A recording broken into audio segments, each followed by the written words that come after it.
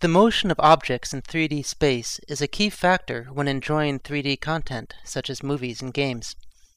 Up to now, 3D content production has processed stereo content to achieve viewing comfort in a temporally coherent way, but no approach has yet considered the effects of binocular disparity changes over time. Consider this animation of a flying balloon. The scene disparity is too large to achieve viewing comfort. Applying a stereo manipulation that compresses disparity leads to comfortable viewing, but distorts the perceived speed.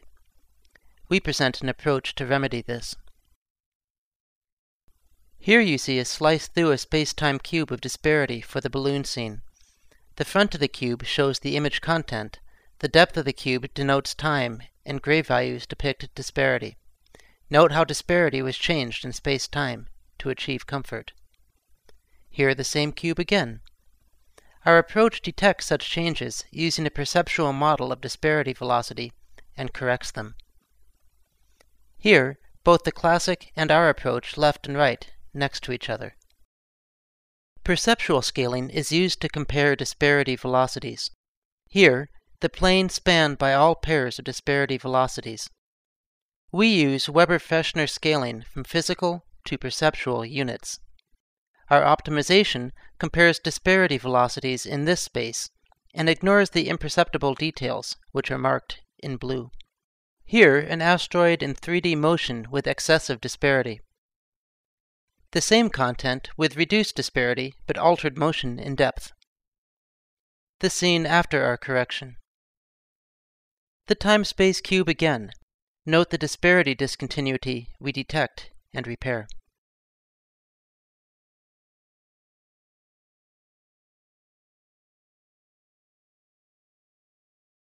We demonstrate the effectiveness of our approach in a game scenario.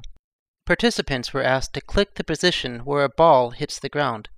We find that using our approach can improve the aiming performance, in particular for distant objects, where the changes of size are less pronounced.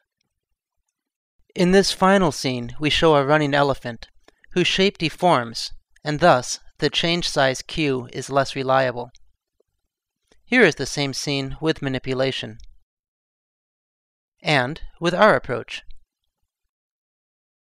Thanks to our GPU implementation in combination with space-time upsampling, we can find an optimized stereo motion even for complex deformations and camera motions, such as seen in this final space-time slicing. Thank you.